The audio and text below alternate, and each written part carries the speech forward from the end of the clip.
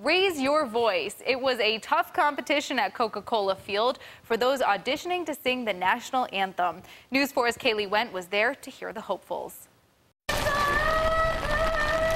Popcorn, peanuts, and the national anthem. When you go to a baseball game, those three things are staples. Today, hundreds of people showed up to Coca-Cola Field to sing their hearts out.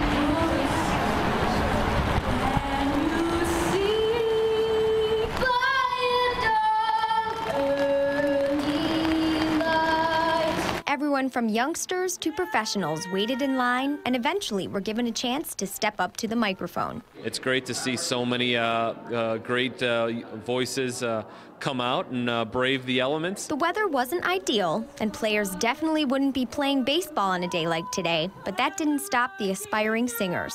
The shivering stopped once I got up there. I think that the weather was a little bit chilly, but no, I'm happy with myself with how it turned out. And happy wasn't the only emotion the singers were feeling. These artists were proud that they could show their patriotism in front of a possible 20,000 people if selected. I certainly have a patriotism to me for this country, and I think now is the time that we definitely need to be able to express ourselves. So if not now, when? It makes me feel like I'm doing special for my country. I'm just proud because I'll be in front of people. I'm showing what I love to do. And doing what you love is important when singing one of the most important songs our country has. The judges consider that when deciding on the winners. We have spotters throughout the ballpark grading everybody here today, and we'll compare notes over the next week or so after today and contact everybody, but hopefully find some new voices that we can add to our mix this upcoming season.